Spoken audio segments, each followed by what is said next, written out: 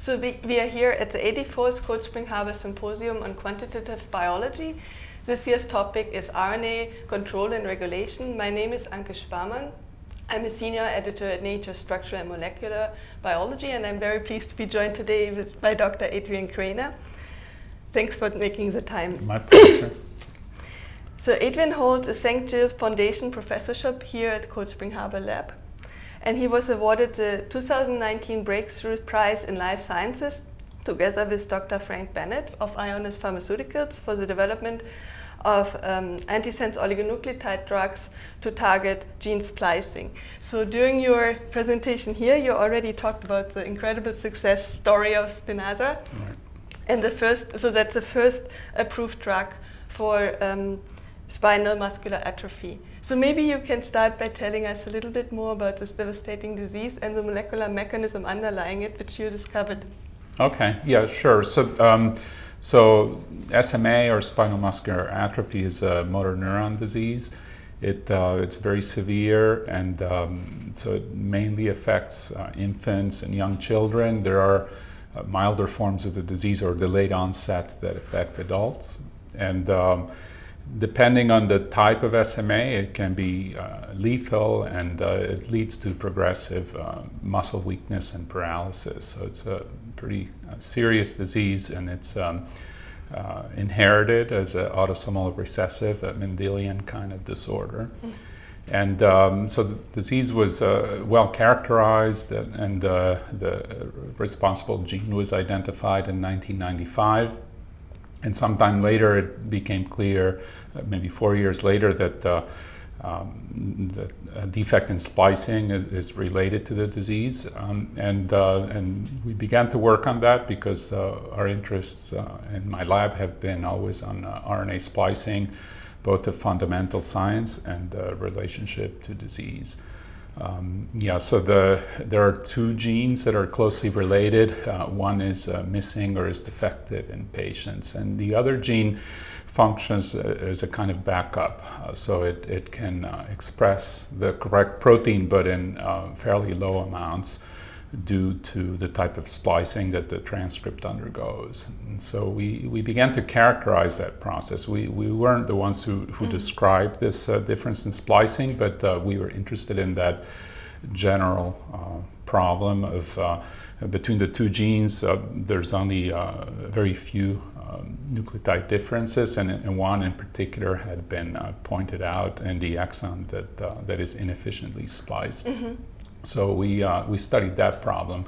What is it about that nucleotide? What is normally being recognized in the transcript by various factors? And so we worked on that for a couple of years. And then we began to also think about how to correct the splicing of the SMN2 RNA in order to allow the gene to produce higher levels of protein.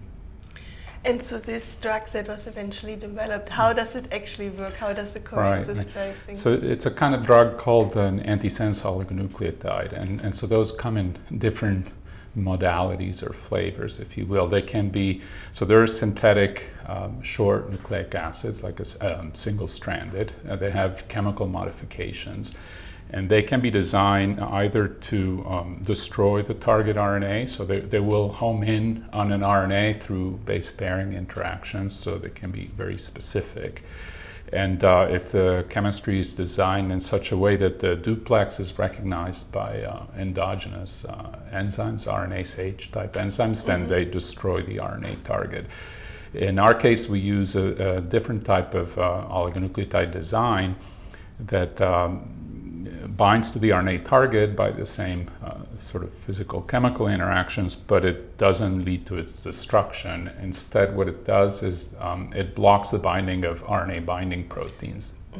And so if you place an oligonucleotide in the correct place, then you can block the binding of a protein that affects splicing in some way. In our case, what we were looking for was to block the binding of a splicing repressor. And so then the exon that's nearby can now be recognized more efficiently by the splicing machinery, and then now splicing looks more like it does in the SMN1 gene, even though we're targeting the SMN2 gene that is still present in patients.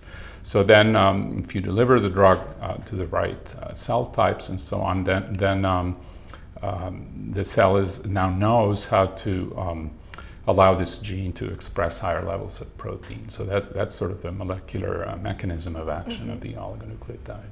So in a way you were involved really from the very early start of just figuring out how this works, but then also all the way through to actually track development. So what were the major challenges throughout that whole process? I think there were many. I mean, this started as a very basic science kind of experiment and effort, and we made mechanistic observations that sort of inspired a way to try to correct the defect, and we went through maybe 2 successive modalities for doing that.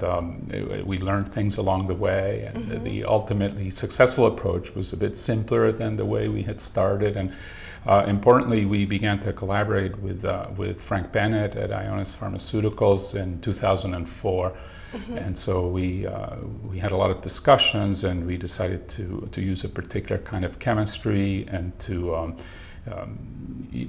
go with the approach that I just described, which is to find oligonucleotides that will block the binding of a repressor. So we did that very systematically.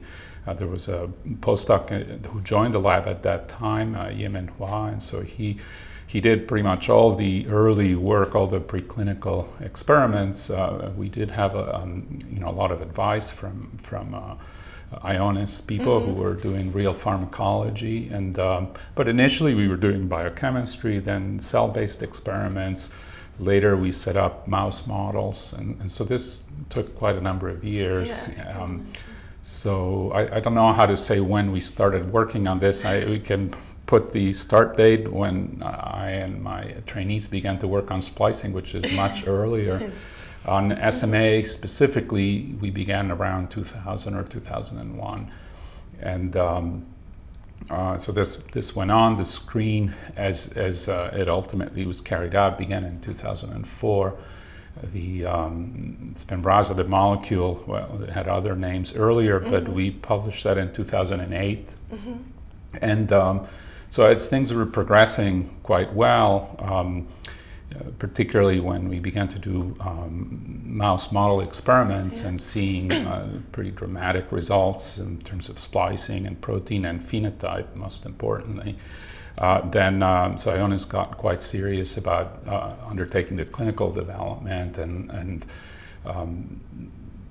picking among the many different oligonucleotides that were effective to look for the one that would be most specific and had minimum toxicity at high doses, etc. So that's a separate effort in pharmacology for which they had a lot of experience, and obviously that's very important. And then the next step was clinical trials, and so those were initially sponsored by Ionis, and about a year later also by Biogen, teamed up with them. The clinical trials were done in a variety of clinical centers, hospitals in several countries, and so the key trials, phase 1 through 3, took about 5 years, which I think it all went pretty smoothly. So it ended up taking a year less than had been planned for, because the results along the way were very encouraging. And so it was possible to complete the trial so that the patients still remain, as part of the study, an open phase extension study beyond the original clinical trial. So there are still ongoing clinical trials, but the ones that were key for obtaining the approval of the drug, that all took about 5 years. Yeah. So it's probably fair to say that up until not that long ago, thinking of RNA as a drug molecule was kind of not really there. So what was pie in the sky. Yeah. So what were the changes that made this possible? Well, I think it's all gradual. I think The way we view it is that, like every new modality, there's a concept and then there's the problems and reducing it to practice. I mean, there are always stumbling blocks. I mean, typically delivery of a new type of drug is something that requires a lot of effort. I think we were lucky that by the time we started working on this, there was already a lot of several years of experience with antisense oligonucleotide pharmacology. They had gone through many chemistries, there was clinical experience, not so much with splice modulation, but nevertheless the related chemistries, and so a lot of that knowledge, I would say, maybe more than 20 years of accumulated knowledge is what makes these types of things possible. So for example, monoclonal antibodies, I think, went through something similar. There was a description and one could see right away the potential, but to turn those into a drug took many years. Now, of course, it's much more routine. Yeah. And so now, what are you moving on to? I think you also said in your talk you're looking at other diseases to target these. Yeah. So part of the lab still continues to study the basic fundamental aspects of splicing mechanisms and regulation, because I think in what we do, at least the way we approach the problem, it's all based on insights about the mechanism. In this case, we were targeting a splicing repressor binding site, but why did we? A few years earlier, we didn't even know these molecules existed. So one first had to discover that, understand something about how they work, and so we continue the basics, but we're also pursuing projects where we try to apply similar or related approaches, blocking splicing components or RNA binding proteins, in order to change splicing and also other RNA processing, such as nonsense-mediated mRNA decay. So we're exploring several potential targets that could lead to therapeutics for various diseases. So, and what do you think from the basic kind of point of research?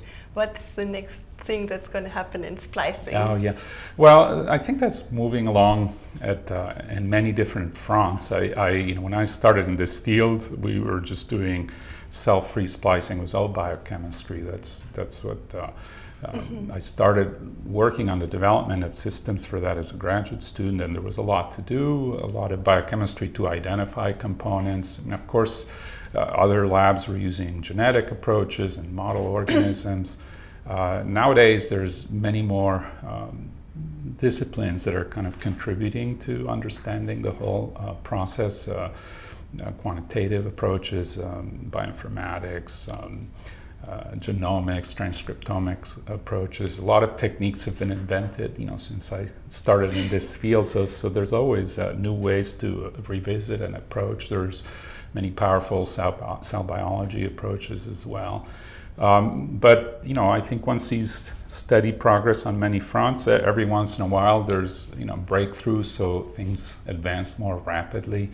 I would say that structural biology approaches had a tremendous impact in recent years with cryo-EM. So seeing snapshots of the spliceosome in action, it just felt like the field moved forward 10 or 20 years, and so one could appreciate details, some of which were already known, but now you could really see it in real time. It was no longer kind of indirect demonstration or hypothesis, and so I think there's a lot of work that needs to be done using newer approaches like that to get new insights. So I think there will be a lot of surprises, and all these things inform also how you might do therapeutics development where splicing underlies the overall approach. So there are efforts to develop small molecules. I talked a little bit about that. It's not so much our work, but developments in the field to also modulate splicing, and so we need to understand better how these molecules are actually doing that. What's the mechanism of action, how specific are they, and how applicable that approach is to other targets, other splicing events. And structural insights from the spliceosome and so on can inform those efforts, and vice versa. So are there any problems with off-target effects of these kind of drugs? Yeah, any drug obviously has that. My view is that Antisense oligos, because they're based on base pairing, I mean, obviously you have to pick sequences that are not repetitive. So Spinraza in particular binds to a sequence that's unique, is only present in intron 7 of the SMN genes and nowhere else in the genome, at least as a perfect match. But it doesn't rule out the possibility that imperfect binding with weaker binding, presumably, but with one or more mismatches, probably does occur. And the question is, just because it binds somewhere else doesn't mean that it's going to perturb splicing or some other process, but there's a possibility. So one has to be very careful about looking for adverse effects of drugs, and obviously that's part of the whole clinical drug development. Small molecules, it's a completely different mechanism of action, and so if we understand better the examples, a few examples that we currently know of, and how they're actually doing that, what the changes in splicing, they understand a limited number of off-target effects, and they appear to be quite specific.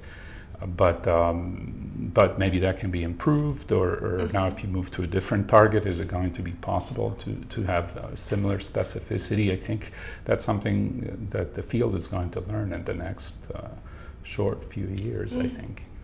It sounds like there's a lot of interesting stuff still to come. Absolutely. Thank you very much for taking the time. My pleasure. Thank you.